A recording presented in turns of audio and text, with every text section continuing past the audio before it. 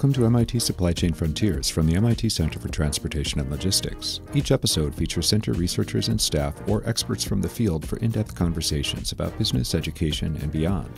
Today, center researcher and instructor David Carell speaks with the MIT CTL Military Fellows about their service experiences and their time on the MIT campus.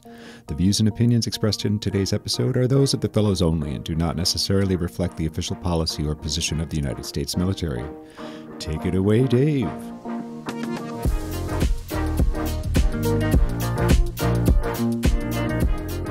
Welcome, Joe, Stephen, and Brian. Thank you for joining today's Supply Chain Frontiers.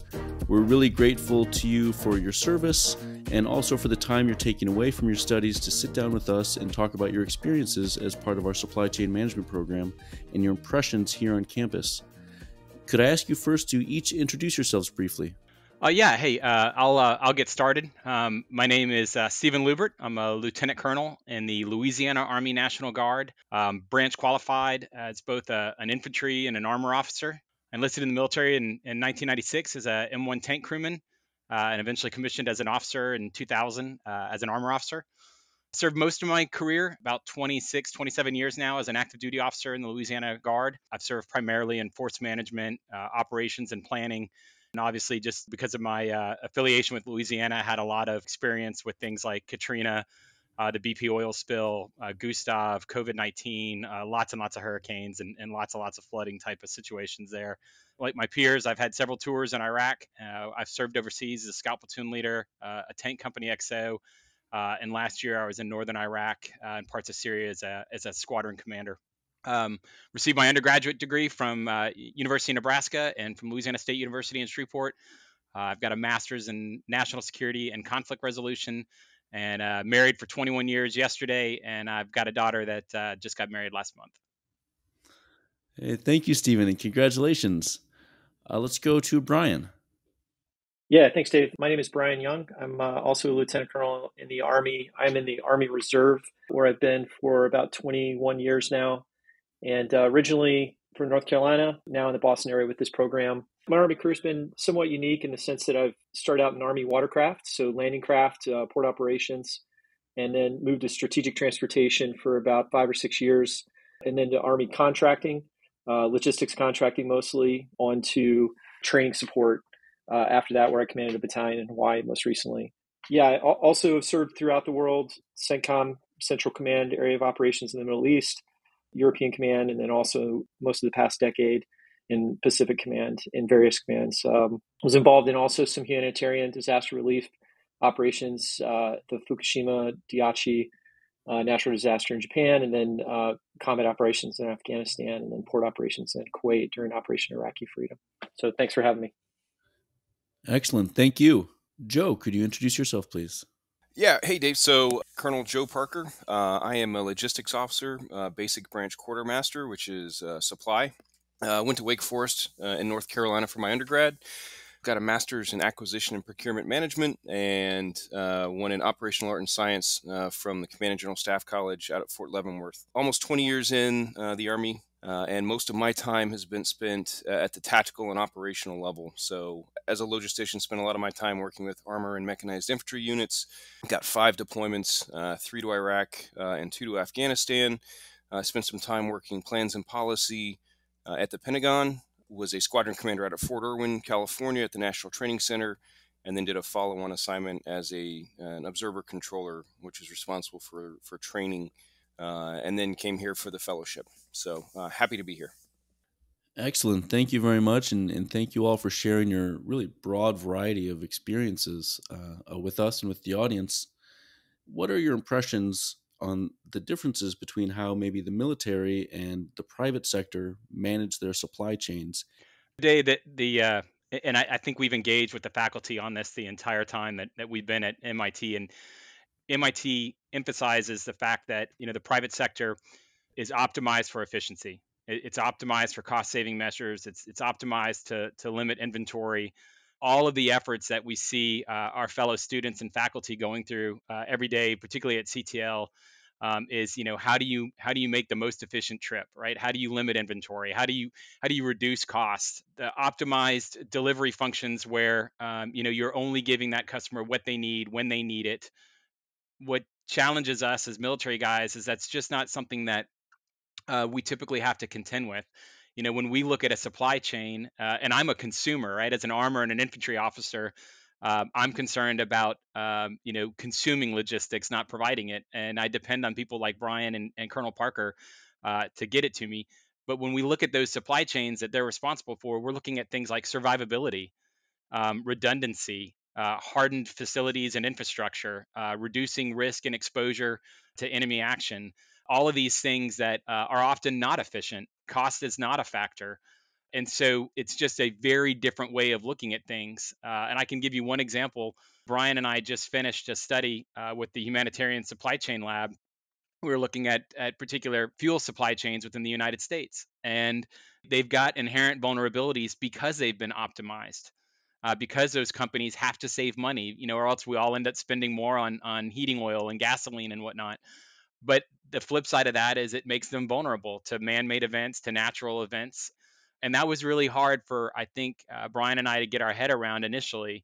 Is, well, why aren't they hardened against attacks? Why aren't they hardened against hurricanes? Why don't they have more than one? Because that's how we have to look at things. Because if Brian's first attempt to get me fuel for my tanks doesn't go well, there has to be a plan B. There has to be another route or another place where I can link up. So it has been a process to realize how important that cost saving is to the private sector, and it makes absolute sense to us. It is just a big transition from how we look at supply chains in the military. That's really interesting. Thank you. And it seems like a lot of supply chain practitioners, right now in the world that we live in are probably struggling with that same trade-off that you just described, from the other end. Thank you so much. Anyone else, any other things sort of jump out at you as defining differences that you've observed while you've been here? Just to build on what Stephen said, we live, Department of Defense and specifically the Army, we kind of we got our feet in both worlds, right? So like he mentioned, at the tactical level, our warehouses literally have to pick up and move every day, right? So it's got to be built. We've got to have containerization that allows for that. You've got to have an inventory management system that you can turn on and turn off. It's got to, establish and reestablish connectivity. And then a lot of the times we're completely reliant on manual reporting because we don't really have a digital infrastructure that automatically tells me that, hey, Steven's tank's getting ready to run out of gas, right? I have to go off historical. I have to, kind of base a plan. The enemy gets a vote, all those kind of old adages. And if I don't get a report from him, I just send it. I'll send a convoy or a truck off with 10,000 gallons of whatever, and they'll come back with 8, right? And in any corporate structure, that would get you fired. But it's a Tuesday for us, right? And we sit in class and we're like, man, listening to like omni-channel. Yes, I would love to have 7 different ways, or, some sort of decision matrix that says if I can't get it this way, I'll go that way, or, one day, right?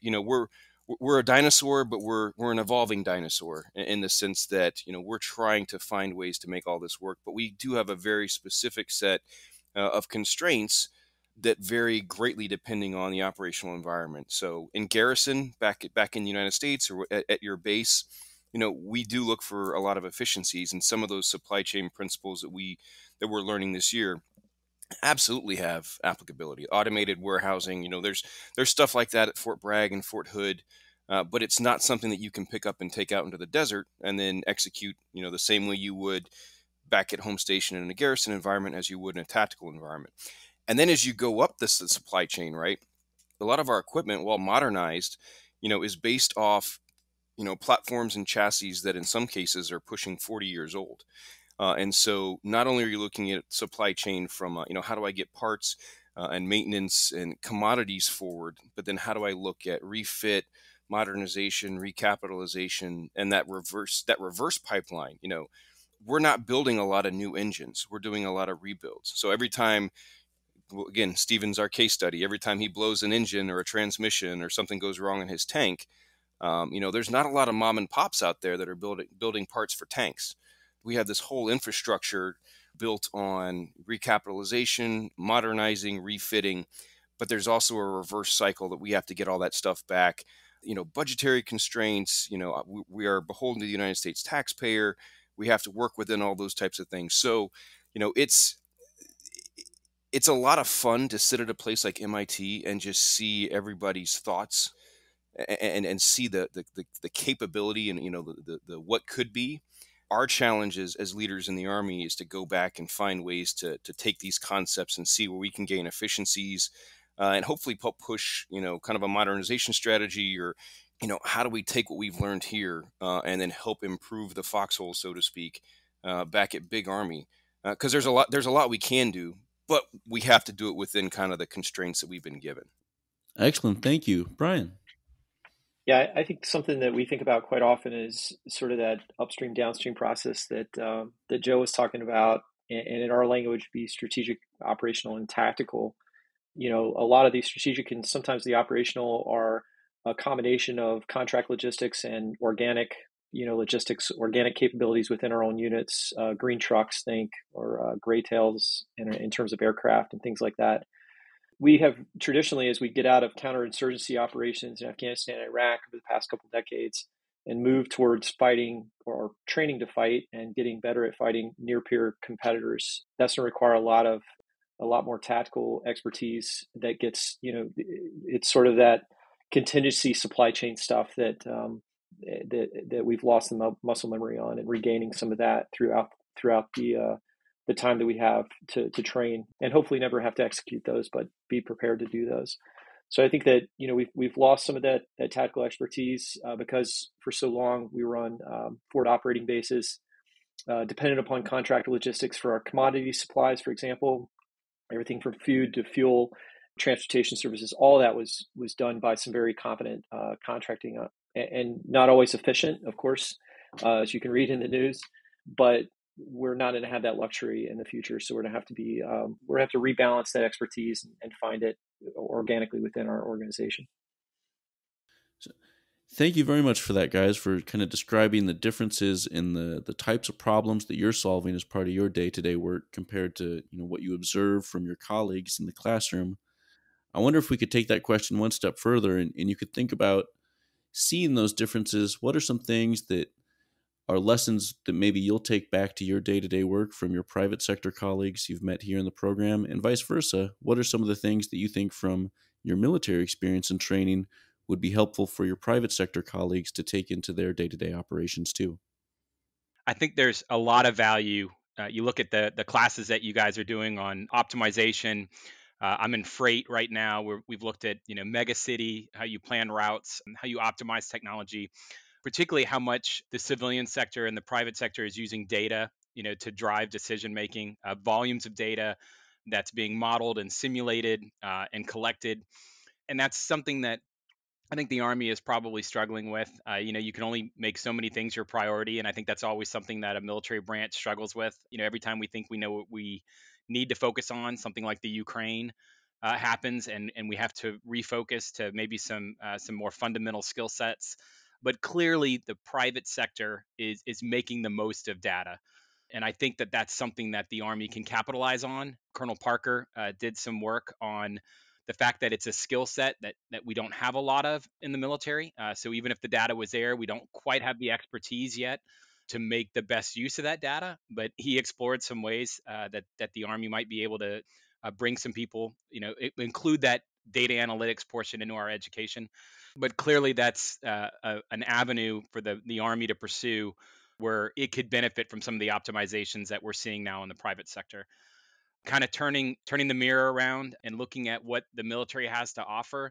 If anything has been evident to me, particularly with our graduate students and as they pursue a lot of different challenges at once, it's probably that ability to prioritize, the ability to do a little risk management on the fly, to understand, what we like to call as a decisive operation, what has to be done, right? What achieves success. And then what are all those other shaping operations or enabling operations that help you to ultimately achieve success?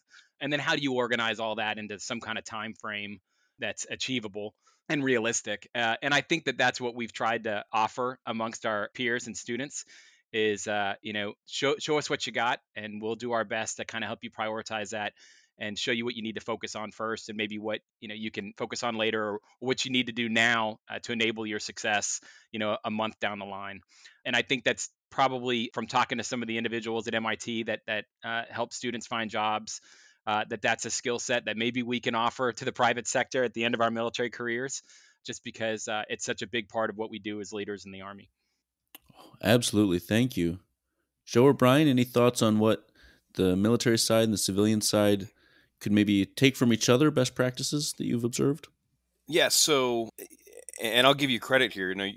Taking your class, one of the things was, hey, we want you to be outspoken and engaged and speak up in class, because it's an opportunity for you to get, repetitions in an environment where you can learn and grow, because that will help you once you get out into the commercial sector. And I thought, we're at MIT, right? Everything's a math problem. Every single person here is the top 1% of the 1%. They're all brilliant. But sometimes there's a little paralysis by analysis, right? And then, there's been some instances where I've sat back. I may not have any idea what they're talking about necessarily, because I was not a math major. But when they get to their conclusions, it kind of left me head scratching a little bit and said, okay, so what, and why do I care, right? And it's not that the work that they're doing wasn't valid. It wasn't that it wasn't important, but they were very myopically focused on the problem set at hand without understanding kind of how it fit in the overall structure. And I think the professors in the courses that I've seen, you guys have all done a phenomenal job of pulling that out, getting to the so what. Stephen alluded to it. That's something that the Army from day one expects you to do, whether it's ROTC, West Point, Officer Candidate School, direct commissioning. As an officer, as a lieutenant, day one, you're in charge of something. Whether you're sitting on staff, whether you're a platoon leader or an XO, there's an expectation there that you have some sort of ingrained leadership capability. And that's, if nothing else, we are a leadership factory, and we adhere to, or at least attempt to adhere to, our doctrine, which is very specific, the concept of mission command. And we've talked about this a little bit, but, a mission command philosophy, where we use mission orders, we try and talk discipline initiative, we give clear guidance and commander's intent, and then we try and empower subordinates to enable them to be agile and adaptive leaders in order to achieve some sort of specific mission. That's a lot of big words to tell a lieutenant, hey, here's what I need you to do. Here's the resources you have to do it with. I need it done by this time. Go get them, right? The principles of building teams through trust, trying to create shared understanding, giving clear intent, getting subordinates to exercise and reward disciplined initiative, and accepting prudent risk, all principles under our mission command philosophy. Some of that, I think you see a lot of folks in the classes that want to do that or understand it, but you've got to do it under kind of a business construct where some of those things may not be palatable. And I think the advantage that coming from a military background is, we try and ingrain that from day one, and it's a continuous cycle, because we have our after action review process. You go through all that, you work on something good, bad, or indifferent. We come back and we'll AAR the heck out of it, regardless of whether you're the CEO or, you're the guy driving the truck. Everybody gets a vote, everybody gets a say. And then we use that to improve the processes, improve the organization, and move forward. And so I think we do a really good job at that. I think the commercial sector likes to say they do a good job at that, but just in discussions we've had, I think that there's some lessons that can be picked up and adopted kind of between the two different areas.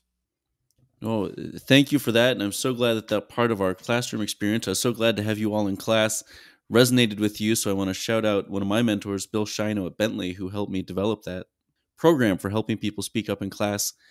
Brian, your thoughts on what the civilian and military world can kind of learn from each other since your time here in Cambridge? Yeah, this has been a really awesome time. Every school that I've had the opportunity to go to, I kind of try to jot down a couple big takeaways. So I'll share two of them. The first, I think, came out of one of your classes as well, Dave. It was this concept of humans being provisionals in time. Do you remember that? And basically, the way you described it, hopefully I get it right, was just that we're hampered by an overweighting of current history and experience based on our own experiences. And there is nothing more true of that than an Army officer that's been in the same organization for 20 plus years, right? we have a lot of great experience, but we are also hampered by this experience in this organization that we're a part of. The great thing about the fellowship program is that the Army sends us out. We get to absorb not only a variety of different experiences from industry in the case of CTL, but also some non-U.S. centric viewpoints that we've been exposed to over the course of the past year, which I think have been incredibly invaluable. That's been, I think, the sort of the shining moment for me. I've had the opportunity to interact with people from a variety of international backgrounds that are not U.S. centric, and to be able to hear their point of view, to hear something that you would never hear in a staff meeting in the Army, right? And that's been really good to challenge my own bias in that aspect. And I think it makes us better planners as national security experts in the long run. So I'm very thankful for that. And then some things that have reinforced what I knew to be true already, that the Army, I think, does a good job at and is getting better at. I remember hearing Don Soul at the Sloan School talk in January about the best predictors of company culture based on his research were three things. It was mutual respect. No, the second one was supportive leaders, and then three was job security. His company, Culture X, is kind of expanding on that in terms of their research. But those were things that stood out to me that I think the Army has gotten right in our attempt to train leaders to found cultures in our units of mutual respect. Things like our initiatives with people first. And I think it ultimately builds better organizations. Obviously, his research is showing that and supporting that, but my personal experience has shown that as well. If you found organizations in those three values, then those would be good. But it's been awesome to have very frank conversations with VPs and directors, and we had a great conversation with the CFO back in January at one of the corporate education events. He was challenging us, and we were providing some of our experiences, and it was really great conversations in those moments on taking things back and forth, and hopefully we'll be able to do that for the government service as well. Oh gosh, thank you so much. And that cross-pollination goes both ways. It really benefits us too. I remember multiple times in our classes together when you all would bring a perspective on if we were analyzing a case that really kind of pivoted the conversation to say, yeah, that chain of command is broken, and we didn't see it till you all pointed it out. Thank you very much for that, guys. And following up on that topic of cross-pollination, it really feels like, in my career anyway, there's much more of an overlap between governmental affairs interest and supply chain management interest than I've ever previously have observed. The government is really starting to think more about the national security implications of our supply chains, and our supply chain managers are, I think, wanting to be very aware of what's going on in government and in some cases how they can help or how they can manage to new policies. So I wonder if you all could take a second to give some ideas about how that cross-pollination can occur. How have you seen it happen, and how can we achieve more of it going forward? There's a lot of initiatives going on right now. I think I referenced earlier the people first concept that Brian mentioned. There's a talent management task force, people first task force, and a number of initiatives that the Army and DoD are going through on how do we get talent, not just homegrown through the ranks, because some of it is prohibitive in the sense that if I were to try and get someone that had the CV of one of the MIT students, they'd get out as a lieutenant. Just because they could get paid more. There's a little bit more to offer as far as a scope in the commercial sector than what the Army and DoD can do. However, the Army and DoD feels that there's a lot of folks out there that, if given the opportunity, they'd be willing to serve in ranks for a specific purpose, for a specific task, for a specific time. And so, looking at opportunities utilizing the Army Reserves, where you can be part-time and share your talents in supply chain, in the medical field, in national security, in electronic warfare, and a number of those kind of niche, highly specialized, highly competitive fields that you're learning so much so quickly that given the specific task in the Army, you might be stagnant a little bit because you've got a role and a purpose in an organization, whereas if you were coming from the commercial sector. So, if you bring someone in as a lieutenant colonel or a colonel and then give them opportunities on a staff or in a command to really help bring about change from an organizational perspective, giving what they've learned and seen in the commercial sector. So I think from a leadership and an organizational training perspective, the Army is specifically looking at that because there's a lot of talent and a lot of willingness, I think, out there, but they don't necessarily want to spend 26 years in the Army to make, '06 and get to the point where they can make a difference. There's a lot of folks out there that can make a difference now, if given the opportunity. And I think we're looking at ways to make that a viable course of action. Excellent. Thank you. I am happy to be the biggest fan of the fellowship program. I've had such a remarkable experience at MIT. I've learned so much that I haven't had any exposure to, in the past 26 years or so. And I know that if I can have that kind of experience in 11 months, 10 months at MIT, I'm sure that if we had similar programs to provide the same to my private sector counterparts to come spend perhaps an equal amount of time at one of our units or at one of our headquarters or at one of our commands, that there's just infinite value in doing so. If I can learn so much in a rather short amount of time, from being a fellow at a major institution like MIT, then I would certainly think that the private sector could benefit just as much from going to, spend time at one of our commands or at one of our units and see how we tackle problems, see how we update the commander and provide him with options or her with options, to go to our war colleges or our academies to see how we educate our leaders and teach those fundamentals. At MIT, handing out a free sandwich or some pizza at lunch, right? And looking for those opportunities to bring some of these young mid-level graduate students or even faculty and researchers like yourself into our fold, into our world, for an experience and for some exposure that they can bring back. And I think that's where we get to learn each other's ways and benefit from one another. And then I think that truly those relationships that are built can certainly come out and benefit all of us when something happens that affects both the private and the public sector, that affects national security and supply chains, because we've created those relationships and we've established that we both understand what's important to the other entity. And we've already seen examples like with COVID that affects everybody. Everything from national security to supply chain to people's health was affected by the pandemic. And the military and the private sector had to come together. Look at Operation Warp Speed to find a solution. Neither one of us was going to be able to do that without the other element. So I think there's just so much benefit, and I think the military fellowship is just an outstanding example of one way to do it. And I just think that we should expand that and offer similar programs to our civilian counterparts in the private sector. Thank you. Brian. Yeah, I had the opportunity to participate in a tabletop exercise with the Humanitarian Supply Chain Lab at MIT. Steve and I also conducted our research under their mentorship, if you will, over the course of the past year, which has been awesome. So what I saw there was a lot of good interagency and government and industry working together to come with a solution, specifically planning for, in this case, a Cascadia subduction zone earthquake and tsunami.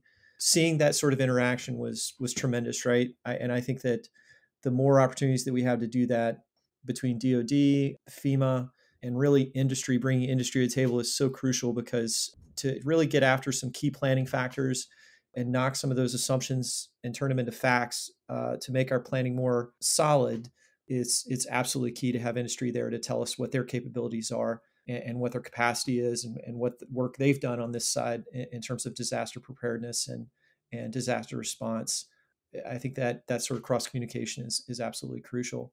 So that's one thing. I think the second part, I'll go back to what Joe was saying about the service and this idea of service. I think that the Army Reserve and the National Guard offer a unique opportunity for folks to.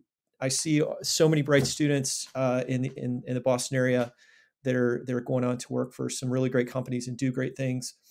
I would like to see personally, as a citizen, more people with the opportunity to serve their government, right, and to pursue a life of service. And I think the great thing about the National Guard and the Army Reserve is it provides them opportunity to do so. So take us back in the time machine, like 10, 12 years ago, I was a part-time Army Reservist with a civilian job. So I had the opportunity to serve and have a civilian career on the side to do that. And there's quite a few, right now the Army Reserve, just the Army Reserve has over 200,000 soldiers across 20 time zones doing just that.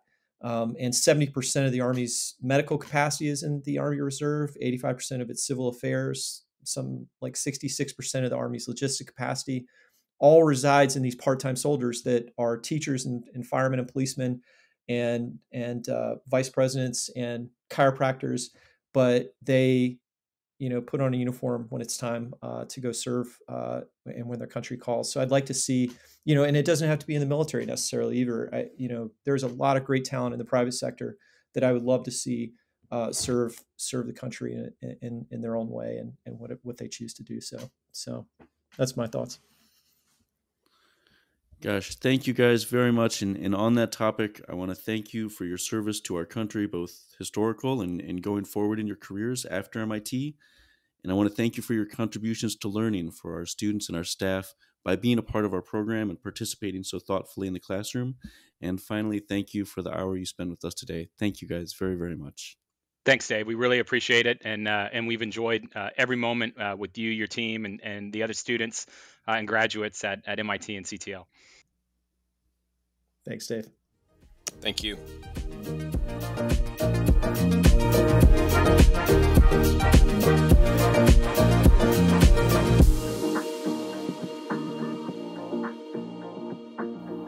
All right, everyone. Thank you for listening. I hope you've enjoyed this edition of MIT Supply Chain Frontiers. My name is Arthur Grau, Communications Officer for the Center, and I invite you to visit us anytime at ctl.mit.edu or search for MIT Supply Chain Frontiers on your favorite listening platform. Until next time.